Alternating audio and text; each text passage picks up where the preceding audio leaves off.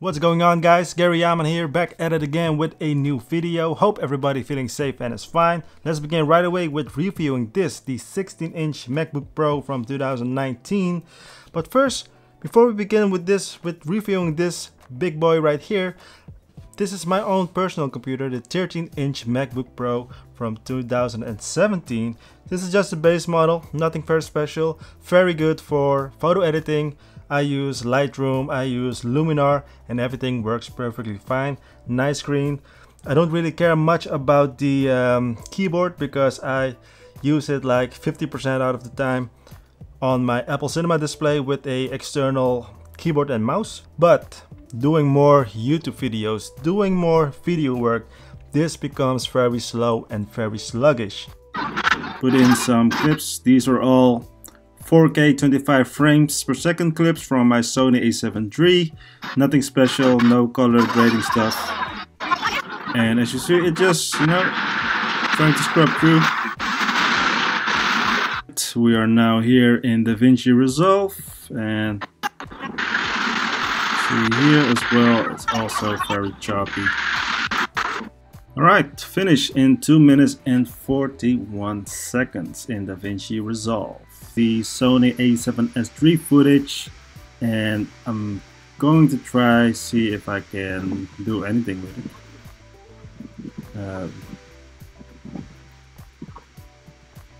See if we can do anything. Oh yes, as you see, this computer is not suitable. So I thought to myself, let's upgrade from this 2017 13-inch MacBook Pro, the base model, to a bigger bad boy, and that is this one right here, the 16-inch MacBook Pro from 2019. But does it work well for my own needs? I know for photo editing it works really well, but what about video editing? So here are some screen captures, and let's see how it scrubs through things.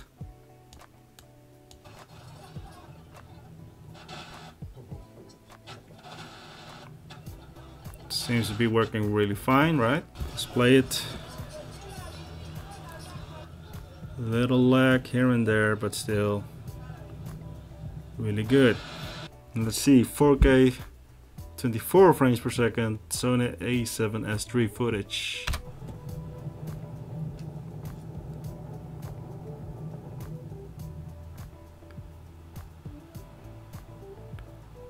All right.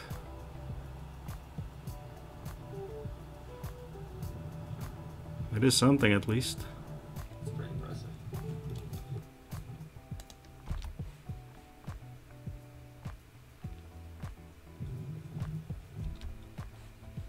It is struggling, guys, as you see. It is struggling hard.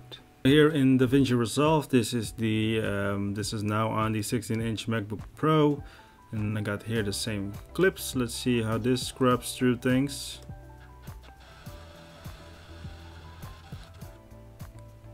Alright, it's a little bit on the choppy side, right?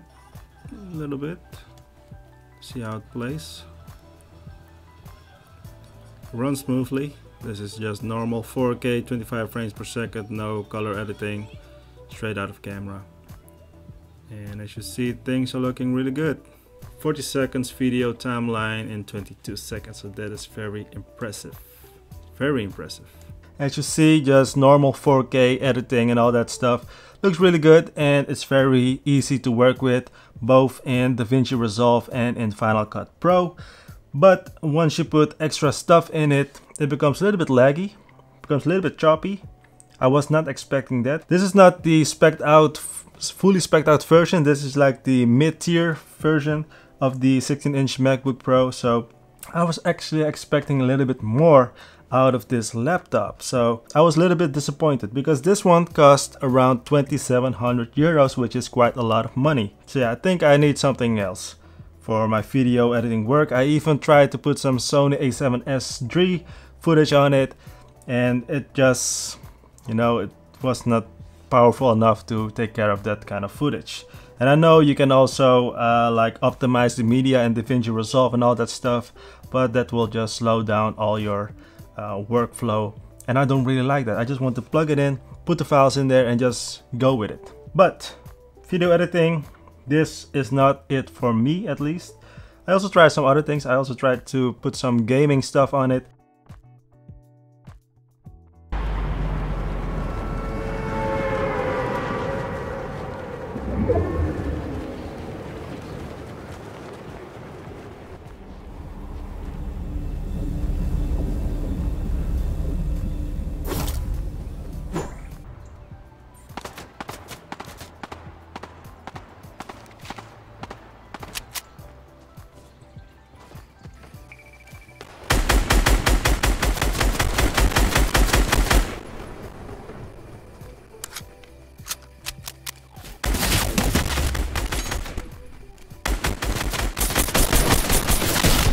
Ooh, the fans are kicking in, bro.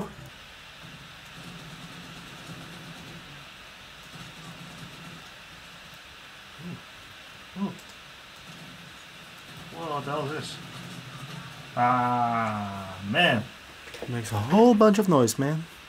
The fan noise was really loud, but you know, it works.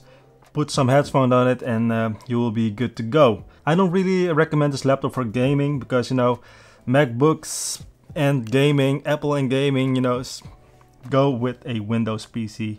You will be much more pleased with that. For my own personal work, I'm going to stay, of course, with my own 13-inch MacBook Pro.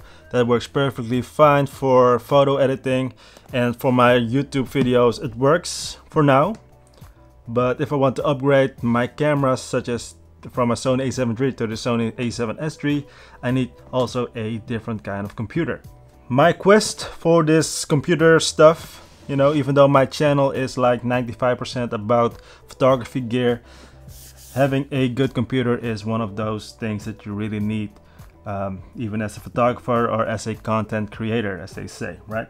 That's all, guys. That's all. Quick little review video about this 16-inch MacBook Pro. 2,700 euros is quite a lot of money for a device that is still a little bit choppy for simple 4K footage. So what do you think? What should I get? Thank you again for watching. Subscribe if you really want to. Stay safe, stay healthy, wash your hands, wear a face mask if you need to, and I'll be seeing you in the next one. Alright, bye bye.